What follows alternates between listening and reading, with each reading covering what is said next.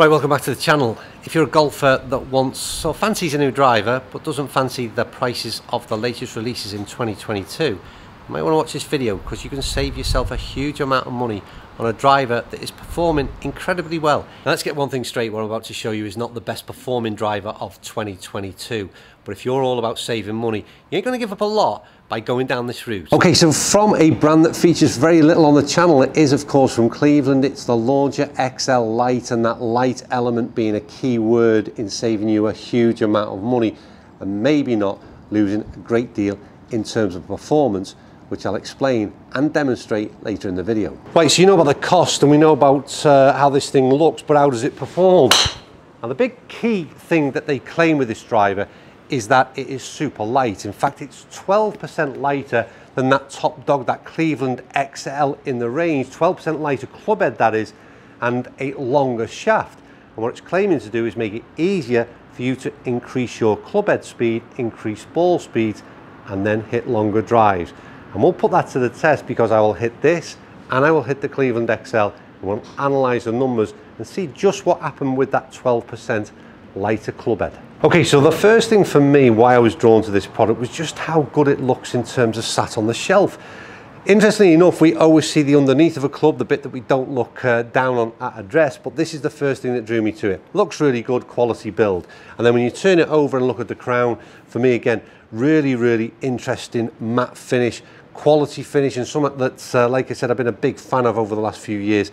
That matte crown looks really good at address. So at the moment, it was ticking all the boxes.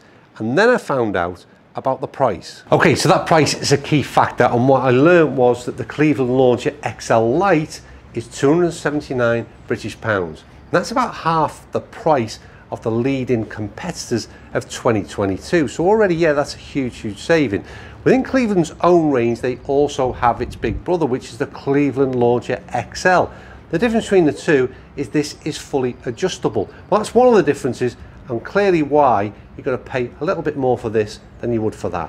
But what I want to show you in this video is that there is very little difference just to split these two alone, and I reckon this is the real star of Cleveland's driver lineup for 2022, and some big savings for you to make.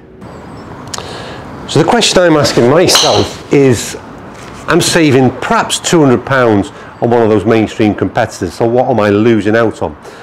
Well, already, like I said, in terms of adjustability, just in this range, there is a difference and there's limitations. The sound is probably a little bit sharp in my ears and therefore resonating in sort of feel. It's not the softest sounding, let's just say. But I'll be honest with you, when we get to performance, you'll see this does extremely well. The question is, does it do well enough to suggest it's worth saving that £200? You know, it's another sort of half decent shot, if you like. I'm certainly going to find a fairway, I would imagine, and that's what we've continually done throughout this test. My general sort of feedback is this, that the driver is performing reasonably well. I said at the beginning of the video, this isn't the longest driver I've tested of 2022 by any means, in my opinion, even though, as you all know, all drivers are governed by exactly the same rules. I just don't find this to be firing off the face quite as fast as what some other drivers have done. But overall, it's a decent, steady performer. And don't forget, there's a huge price difference between what I'm suggesting is at the top end between where this is. Is that difference in price justifiable or not? Right, it's very easy to complicate reviews, and this is not going to be one of those, I'm afraid. We're going straight into data and get this over and done with and tell you exactly where I think you're at with this Launcher XL lIte driver. Before I get to my end thoughts on that, I just want to do a little bit of a comparison. Don't forget, the XL lIte was 12 grams lighter than the head of the standard XL. So did we increase ball speed?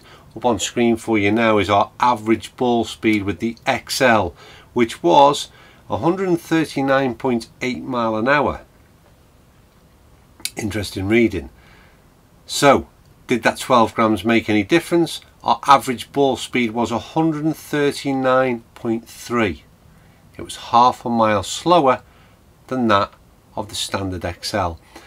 Sometimes with marketing, and everyone gets the blame of who markets what and where it all goes wrong, but I always like to test the theory. And I must admit, obviously we hit a lot of shots, so And when I say a lot, I hit 14 with the XL and I hit 17 with the XL Lite. And over that course of shots, literally half a mile an hour separated them. The wrong way round in terms of Cleveland's marketing. Weird one. However, that doesn't detract from the overall results, which I'm going to throw up for you now. So average carry distance 225 as opposed to 225. 13.4 degrees of launch opposed to 14.4. We already know the ball speed difference. 2.9 spin on the XL. The lowest spinning came from the XL Lite, which surprised me, 2,554. And that end total, because of that lower spin, suggests that the XL Lite would have performed better overall. I said midway through the video that it wasn't the longest driver I've ever hit, an average of 225 with the longest ball in and there at 232. It's not the longest drive I've hit on camera nor recorded in averages overall. In terms of dispersion, is a chart with both drivers interestingly enough on. It shows the XL Lite performed reasonably well, I would have thought, in terms of dispersion. Certainly front to back was very good, very consistent. Suggests to me that the club is very forgiving. I won't be finding the centre of the club that often. And again, left to right, yeah, we sprayed it about a bit. I reckon we find most fairways, and if not the first cut of rough. But that dispersion thing left to right is always reliant on swing, and to me is a slight misleader, if you like, from reviewers who suggest a club is better than the other because of where it sits in the middle of the fairway. That's a load of nonsense. It's all down to the way you swing the driver. But my overall summary was this. These two clubs, one retails at $349, the other one retails at $279. Which would I buy? I'd buy the $279 all day long. It is a really good performing driver, and separating these two, as you can see, is very difficult to do so. And in this instance, the XL Lite, the cheaper product, performed better in my hands. Obviously, it really depends how these two perform in yours. But the bigger question is this. At $279, I've already stated in the video, that's virtually half the price of some of the top end drivers. Titleist, Callaway, TM and Ping are all close to that £500 mark in terms of their driver releases, and at $279, this is exactly what a lot of you have been asking for. So that's a quality driver, built really well, plenty of forgiveness, performs good, good ball speeds, good carry distance, good overall performance, looks good, and it's half the price. So if that's the category you've been fitting in for, is that what you've been looking for in terms of a driver? If you're the one who's critiquing these current drivers at that top end, and quite rightly so, if that doesn't suit your budget, then to me, I would give this a massive thumbs up. It is really very much good value for money. So it hasn't got the big price tag, but it's certainly got plenty of performance to suggest this is well worth giving a try. Anyway, that's me done. I said we won't prolong it any longer than we need to.